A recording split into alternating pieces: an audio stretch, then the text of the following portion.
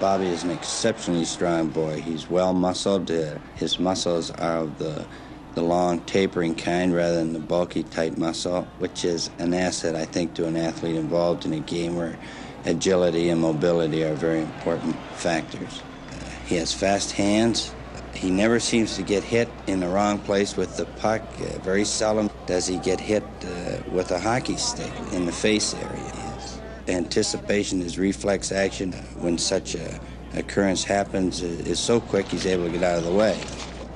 Bobby himself talks about having fast feet, and it's the first time I really ever heard that expression, but he's right. He's able to change the direction of his feet, I think, quicker than anyone else.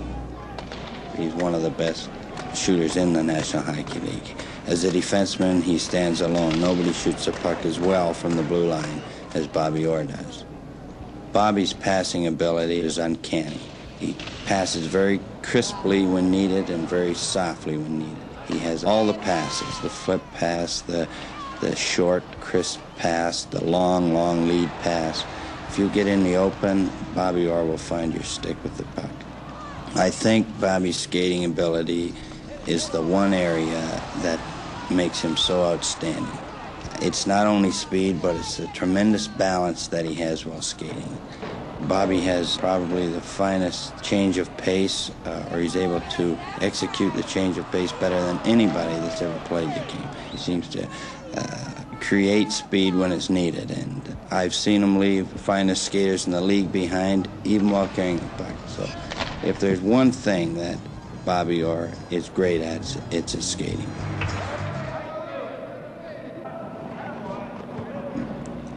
Bobby is the focal point of this team, but he is not the team. We have a supporting cast of good hockey players, of great hockey players, and of superstars that go along with Bobby. And they bring out this great talent in him.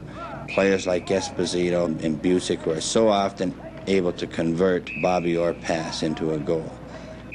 Players like Don Awrey and Dallas Smith and Rick Smith, who are able to play alongside Bobby on defense, and that in itself is a special role because of the type of game Bobby plays. Well, I don't know if it'd be complimentary to him. He's very much complimentary to my style of play, but if he's ever in a tight jam or something like that, I hope that I've got enough ability to be able to back him up and maybe make a big save, you know.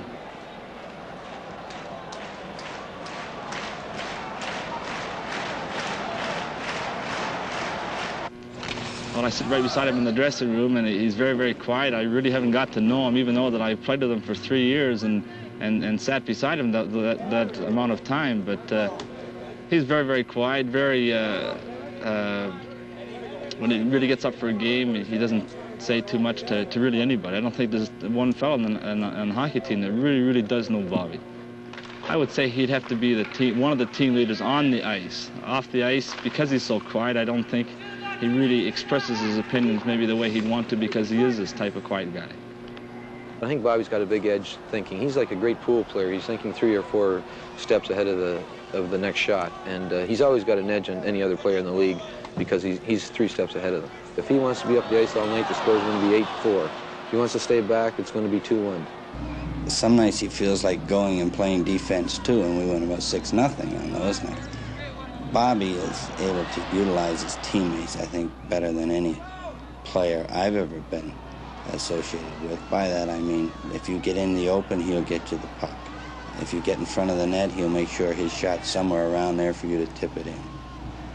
If you take the man out, if you're his defense partner and you take the man out, generally he'll come up with the loose puck for you. If the man gets by you, he has the speed to cover up for his partner. He can show up some nights and play the greatest defensive game that you'd ever want to see. And he can combine it with offensive play, too.